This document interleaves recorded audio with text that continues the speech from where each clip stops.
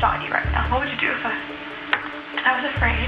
I'm standing about 10 feet from his dead body. I want you to open it up, walk outside the door with your hands in front of you. I gave him his nose job.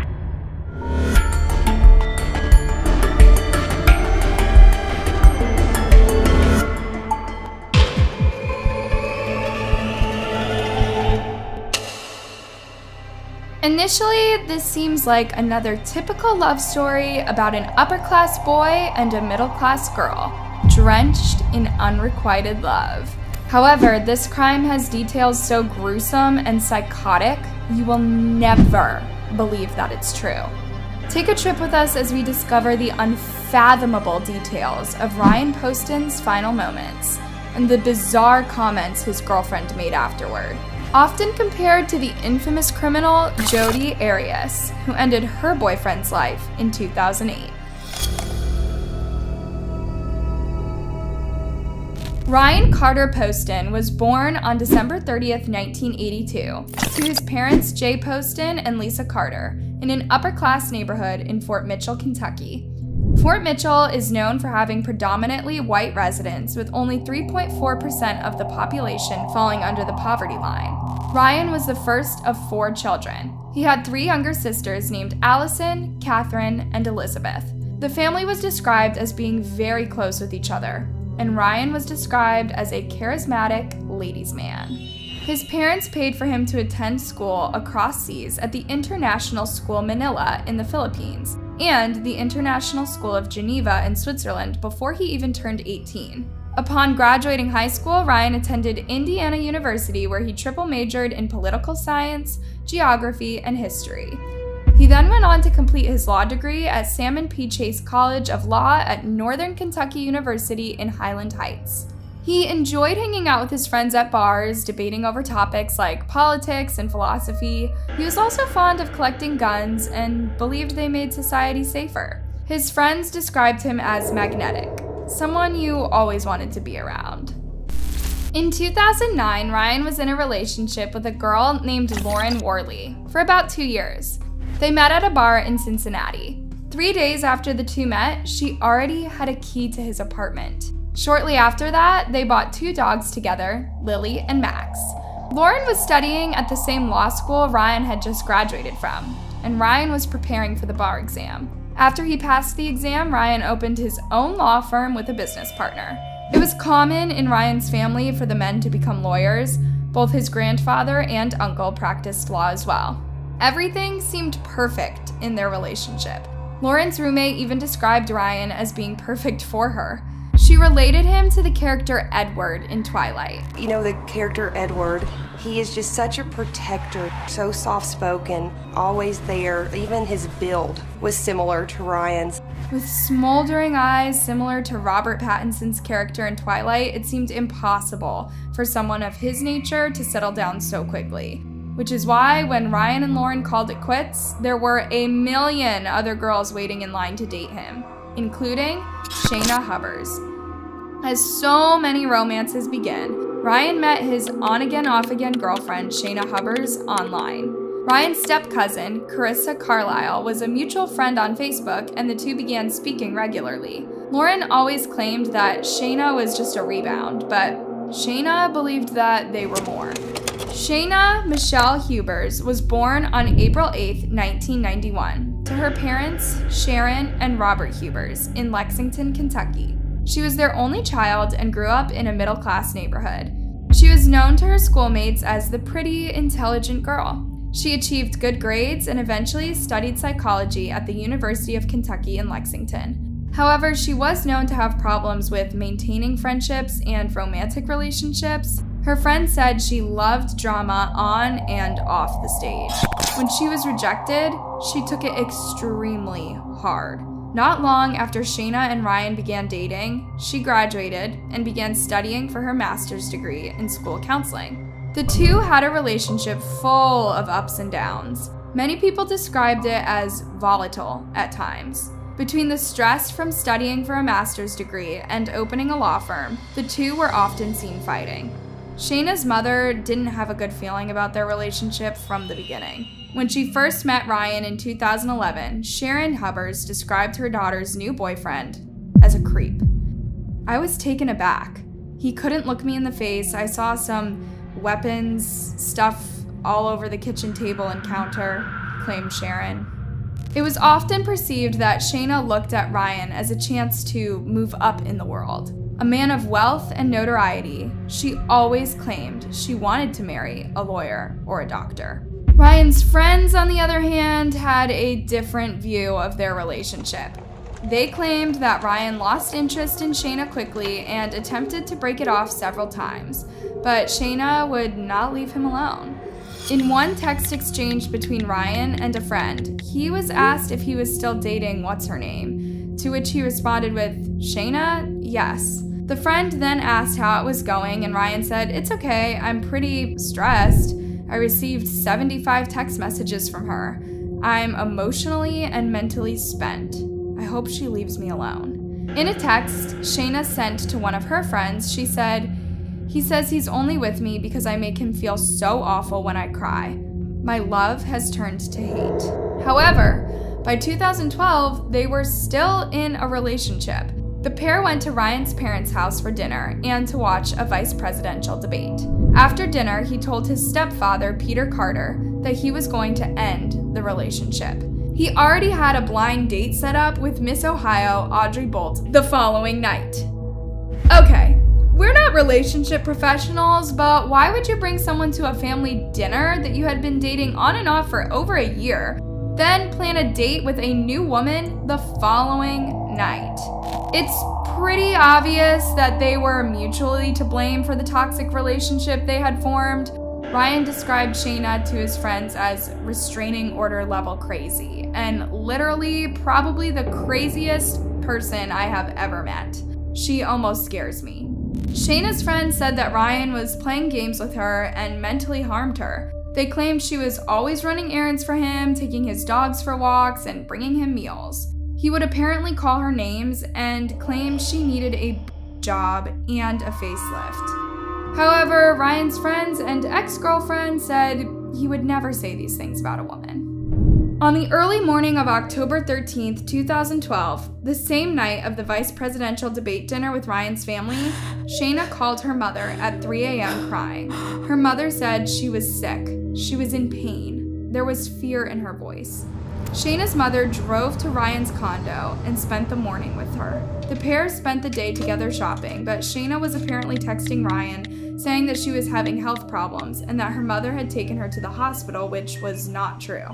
Ryan told Shayna he didn't want to see her again that weekend, but wouldn't go into detail as to why. We of course know that he had the blind date set up with Audrey and most likely wanted a new relationship to provide space between him and Shayna. Ryan and Audrey also met through a mutual friend on Facebook. They began talking to each other when Ryan shared a movie review under one of Audrey's posts. Audrey was described as bubbly and personable. Their mutual friend thought that the two would make a great match. They originally discussed meeting at Ryan's condo when he was done working, but they changed their minds and decided to meet at a bar called Milford Inn. Their plan was to meet around 9 p.m., but after the two exchanged a few text messages about their excitement for the date, including Ryan saying he was about to leave, the communication died. An hour and a half later, Audrey was waiting at the bar, wondering if she had been stood up. She said, I'm a girl, and so I was like, where is this guy? Like, where is he? He was very, responsive to text messages. I had just talked to him. He said, okay, no problem, see you there. But Ryan never showed up.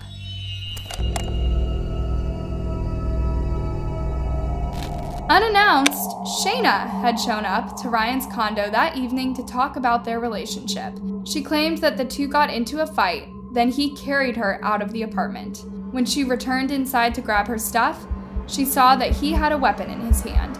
She struggled to grab it from him, then finally had it in her hand. She fired several times and ended his life. In her call to 911, she said, Ma'am, I my boyfriend in self-defense. I'm at 12 Meadow Lane. My gun is in the house. I laid it on the bookshelf. I'm standing about 10 feet from his dead body. He's dead, ma'am. He's completely dead. She went on to explain in detail how it was self-defense and how all she wanted to do was grab her stuff and leave, but he threw her across the room into the couch. When she asked the dispatcher if the police would arrest her, it's hard to tell if she's erratic due to ending Ryan's life or if it's because she knows she just committed a crime. Are they gonna arrest me? Ma'am, I don't know what they'll do. We're gonna send them out. I'm gonna stay online with you, okay?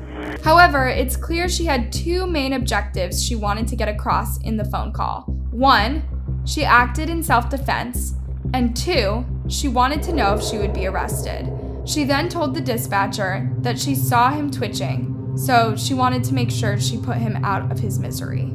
Once police entered the scene, Shayna was arrested and brought to the department for questioning. Sergeant David Fornash Jr. from the Highland Heights Police Force was on the scene to investigate the crime. As he entered, he could see Ryan's lifeless body on the ground. He inspected each room in the condo to ensure there were no other individuals in the home. He then checked Ryan's pulse and confirmed his death.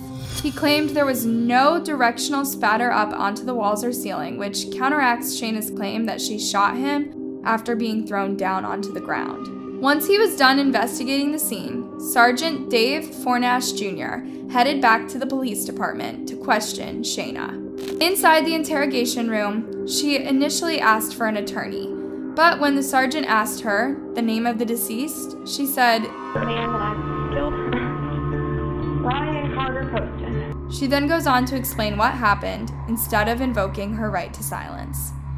Honestly, shot the man in self-defense. He was throwing me around the room. As soon as it happened, it was surreal. It was like it was out-of-body experience. It was like that was not me. When the sergeant left the room, it was obvious that Shayna was nervous. She began fidgeting, pacing, and drinking several cups of water. When another officer comes in to sit with her, she shares more. I didn't plan for that. Taking me out and throwing me against the bookshelf. That's when he started screaming all the nasty things at me. You're so silly. Everyone knows you're crazy. He sat at the dining room table, handling his semi-automatic, then pointed it at her and said, What would you do if I shot you right now? What would you do if I was afraid? Shayna then went on to say that Ryan had been overtaking prescription medications for years. Multiple bottles were found on the crime scene, including on the table beside Ryan's body. As the situation went on, the police never asked Shayna any questions since she asked for an attorney, but she kept talking on her own and her story started to change. She claimed he was sitting at the table with the weapon when she aimed it at him. Then, as he lay on the ground twitching, she shot him 5 more times in the face. In a cold demeanor, she said, I gave him the nose job he always wanted. She became increasingly more unstable as she laughed at herself and wondered what life was going to be like in prison. She talked to herself while alone in the room constantly and even began dancing ballet and singing Amazing Grace. On December 20th, 2012, Shayna was indicted for and on January 16th, 2013, she entered a not guilty plea. The story hit the media and every news outlet across America began sharing the story of what happened to Ryan. The country was captivated. In 2014, Shayna took the stand in her own defense during a bond hearing to attempt the possibility of bail. She claimed she was horribly traumatized and in shock from the event that took place. She said she would have been hurt if she hadn't grabbed the weapon first, but the defense was not taking her allegations lightly. You would say anything to this court to get yourself out of jail. I talked about changing your hair, burning off your fingerprints. I think she is a risk of flight. Her bail was denied. On April 13th, 2015, Shayna was on trial for murder. The prosecutors claimed that she showed up at Ryan's apartment that night while he was getting changed to go out for his date. Since he often carried a weapon with him, he most likely had taken it out of the holster to change and left it on the dining room table.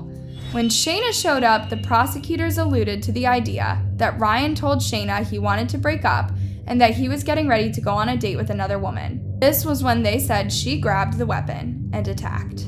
The defense, of course, claimed that Shayna killed Ryan in self-defense, due to the fact that she was the victim of long-term domestic harm. They said that she had bruises on her arms, legs, and torso after the events that took place that fateful night. They also said he was a young man fueled by anger.